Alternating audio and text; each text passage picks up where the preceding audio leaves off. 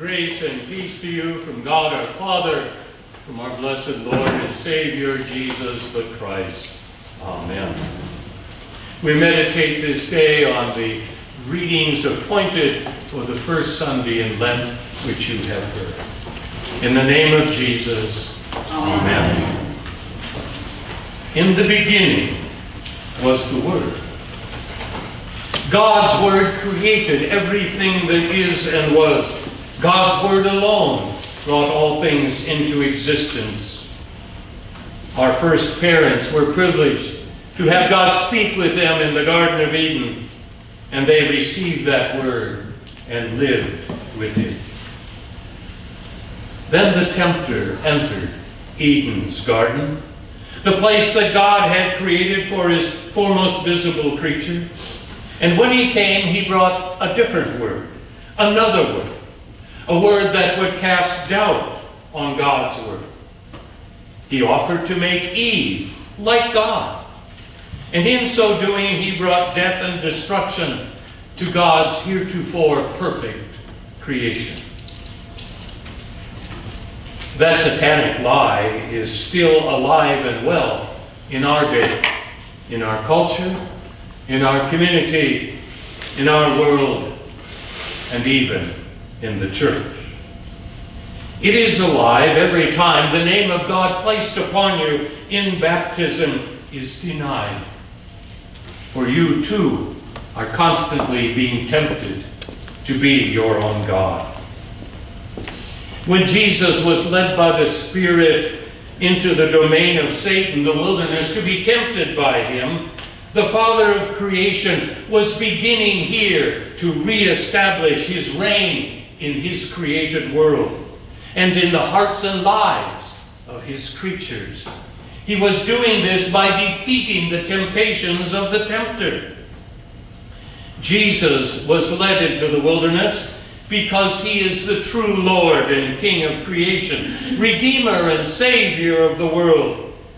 And in those temptations, he defeats them, undoing the garden lie. Adam and Eve were to have dominion over all that God had created. God teaches Adam how he is to live and what he is to do, and Eve learns from her husband. God provides both order and authority in his created world. And he pronounces upon that creation, it was very good. But then the other word, a distorted word, a lie, Satan's word, and the perfect word and world of God is corrupted. In their attempt to become their own God, Adam and his wife are enslaved and made captives to the devil. Desiring to be their own God, the venom of the evil one makes them slaves of sin, no longer fit to rule God's creation. So they are driven from Eden and from the perfect place. The tempter, meantime, proclaims himself both Lord and King, God of this world, he says.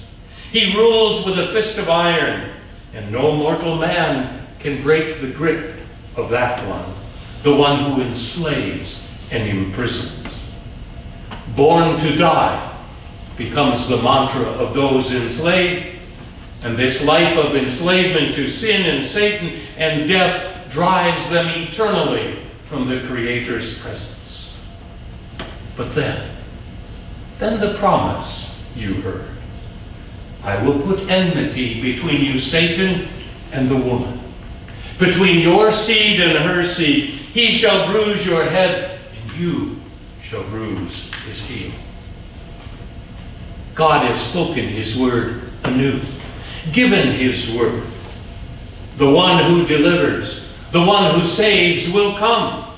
And in the fullness of time, God sends forth his Son, your true King. Do you see that his Son, your true King, is sent by the Father to undo Eden? Do you see that Satan's temptations are as real as your own temptations from Satan when they are placed upon Christ. With this exception, he does not sin. Satan crafts his temptations so subtly because they are designed to separate you from the true fear, the true love, and the true trust in your God. Jesus was and is the Son of God in the flesh, and his confrontation with Satan was decisive for us, not as a mere example that we should follow and emulate as we are able, but rather as his victory on your behalf, in your stead, and for your sake. Jesus alone can defeat this and triumph over temptation, sin, and death, and he does this for you and for me and for all mankind. In Christ Jesus, the time is fulfilled and the kingdom of God is at hand. His victory over Satan makes possible your repentance, and his victory is the gospel that is given to you that you might believe and receive that forgiveness.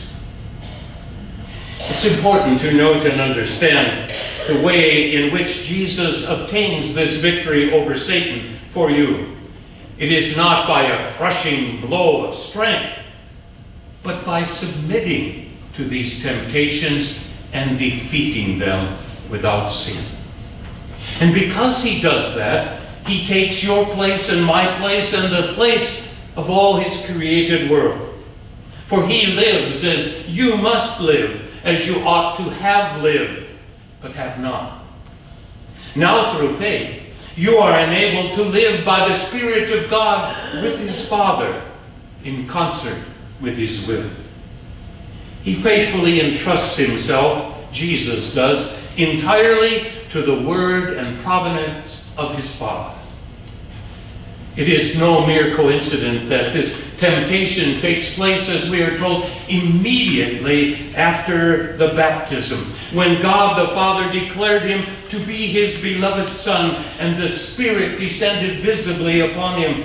For indeed it is this Spirit who drives Jesus from the waters of his baptism into the wilderness of Satan's domain to be tempted by the devil.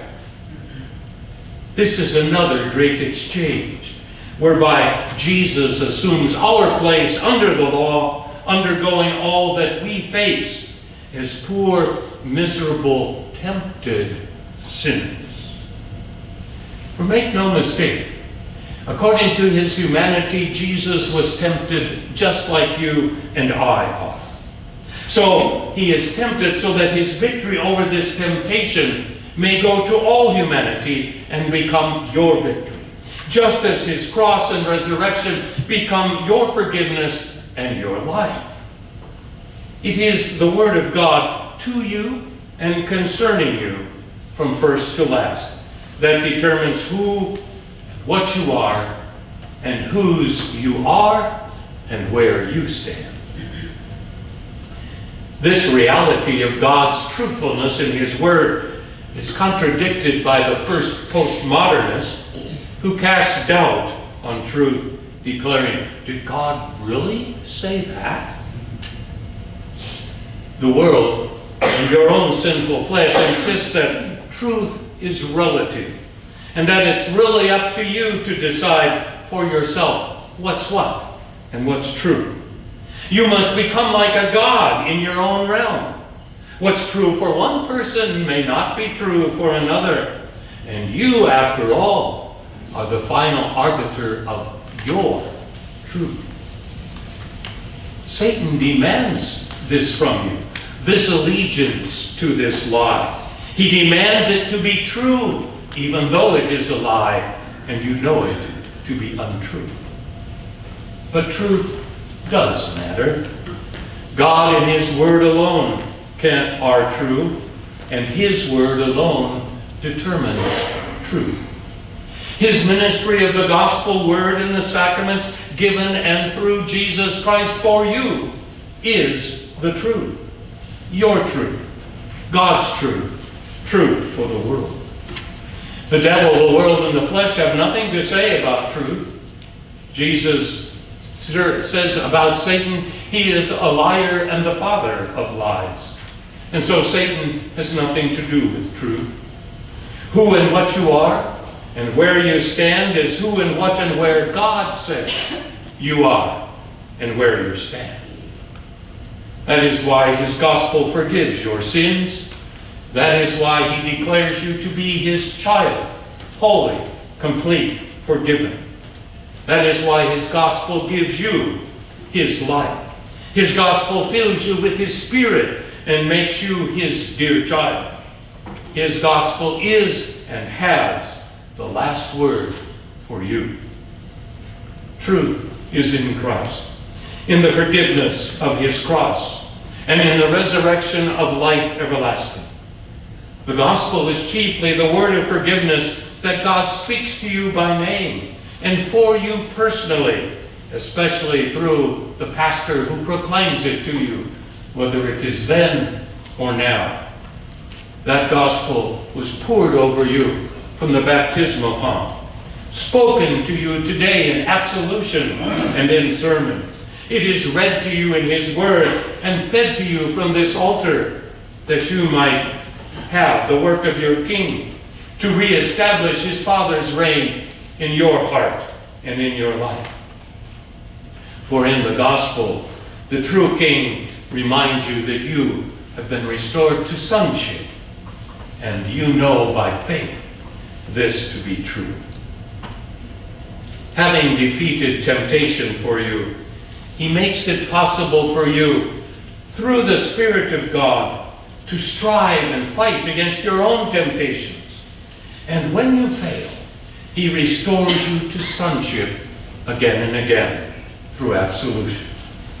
That is God's truth for you. It was true at your baptism. It was true yesterday. It is true today. And it is true forever. In the name of the Father, of the Son, of the Holy Spirit. Amen. Now may the peace of God, which passes all human understanding, keep your hearts and minds in Christ Jesus unto life everlasting. Amen.